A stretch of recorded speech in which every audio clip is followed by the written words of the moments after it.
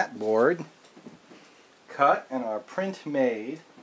And now we need to get a piece of our MT5 Plus, which is what we're using. It's 24 inches wide. That's what dry mount tissue looks like. We got our dry mount press fired up. So these are the next steps. Oops. Okay. So we gotta use our roto trim to cut a piece of this dry mount tissue, and we're gonna eyeball it, and about like so. This is not a precise thing. I'm gonna put that away.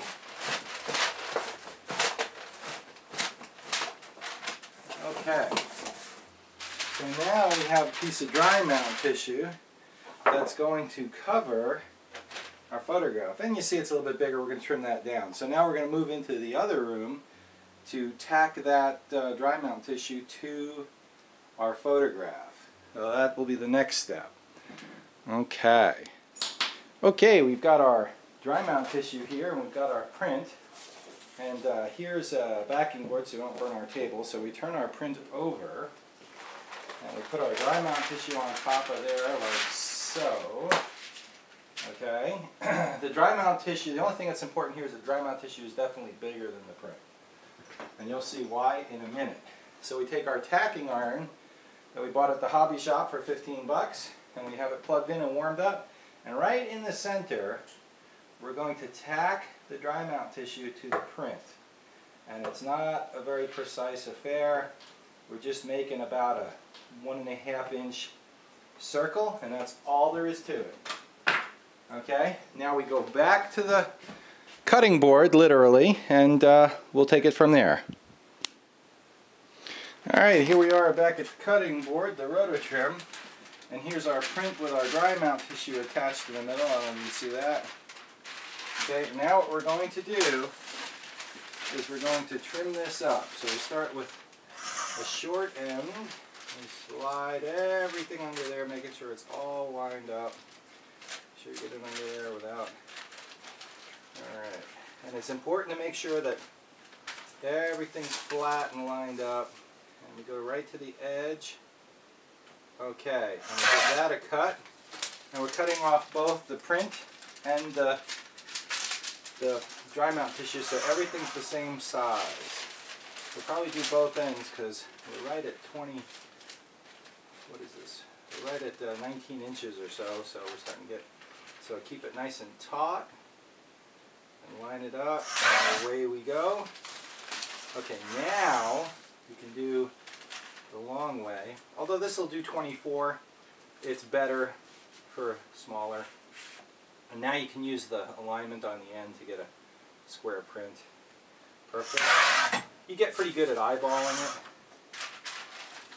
So this is how you get your dry mount tissue to the same size as your print, so that you don't see dry mount tissue underneath the print. And keep everything nice and tight. Right to the edge. Make sure we're lined up. Perfect. And there we go. So now we have a print with dry mount tissue attached that's exactly the same size. Back to the other room so we can tack it to a board. Okay, so now we have our board that we cut earlier. This is a 12 by 18 print. It's going on a 22 by 28 board. And this is where it starts getting, this is a tedious part. This part takes a lot of precision. We need something heavy. This is a box of AR-15 ammunition. It's heavy. It works.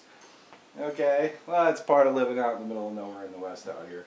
Alright, and so what you want to do is you take your tape measure, special Stanley photographic tape measure that you get down at Walmart for $4 or $5, and you see where you want to put your print.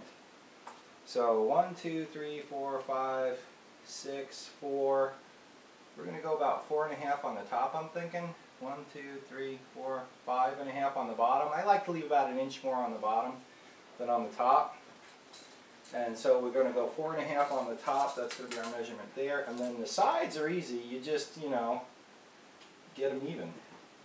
So 1, 2, 3, 4, 5. So it's going to be a little bit shy, a little bit more. It's like 5 1/16 on both sides, a little bit less. You eyeball that. You just want it to be even. So, and then we want to go 4 1/2 from the top. So we got to go up a little bit. 4 1/2. The side. You just keep moving it around. The weight keeps it from blowing around or from you know, gives you a chance to possibly get it in the right place. 4 1/2, and you want to be as precise as you possibly can be. Believe it or not, if you're off like a 1/16 of an inch on one side or the other, you'll see it. I do. So, all right, that's looking pretty good, and that's looking a little bit this way. There we go. Alright, I'm going to check this again, and always keep checking it, because as you move stuff around, every time you move it, things get... Okay, so we're there. Now we take our tacking iron, that's still plugged in, we hold down on our weight, we lift up our sides, we slip our tacking iron in there, and we kind of make an X. Now, we're not making an X here, we're just going out from the inside, so we're going from here to there, under the print. And we'll do this side. Same thing. Alright. We have enough cord. We'll come over here. You can really see what I'm doing now. Just kind of going from the center out. Alright. Now 3's enough. But I'll do 4 just to do 4. And then...